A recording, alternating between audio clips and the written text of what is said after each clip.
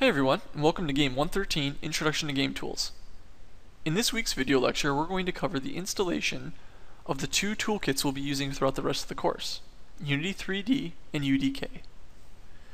To begin, we'll have to download the executables for each of these software. To do that, let's first navigate to unity3d.com/unity/download. Here we can download Unity 4.2. If you're following this lecture, and there's a new version available, don't worry about it, because the installation should be the same regardless of what version or what features are in it. So go ahead and download this. I've already pre-downloaded both of these, so we're going to skip ahead and wait until it's finished. It should take about 15 minutes depending on your internet connection speed. Once that's finished downloading, we're going to navigate to the UDK's page, which is unrealengine.com/UDK/downloads.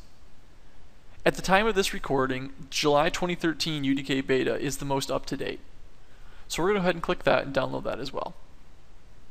Again, I have this preloaded, so I'll wait while you guys download your copy. Now that we have both toolkits downloaded, we can go ahead and install them.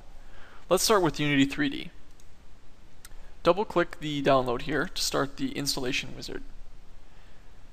This is a pretty straightforward process, and if you've ever installed on PC before, it should be fairly easy, but I'm going to walk you through it just in case. We're going to hit Next and agree to the agreement here.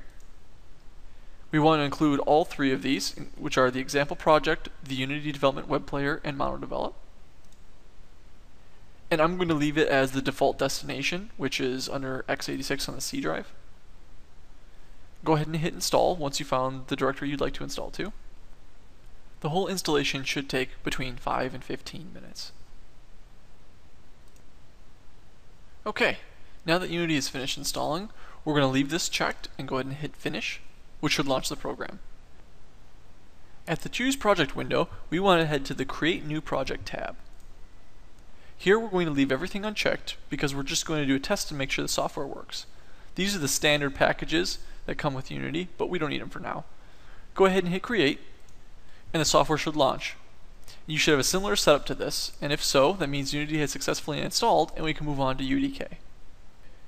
Double-click the executable here to launch the wizard.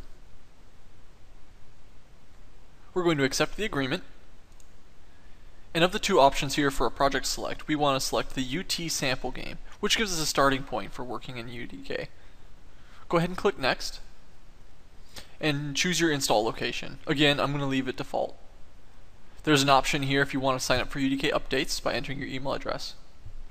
When you're finished with that, go ahead and hit Install. Now this installation process will take about 15 minutes depending on the speed of your computer and your hard drive.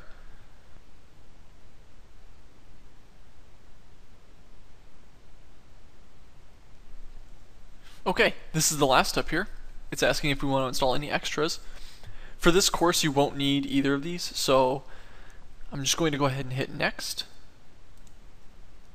And then we want to launch UDK.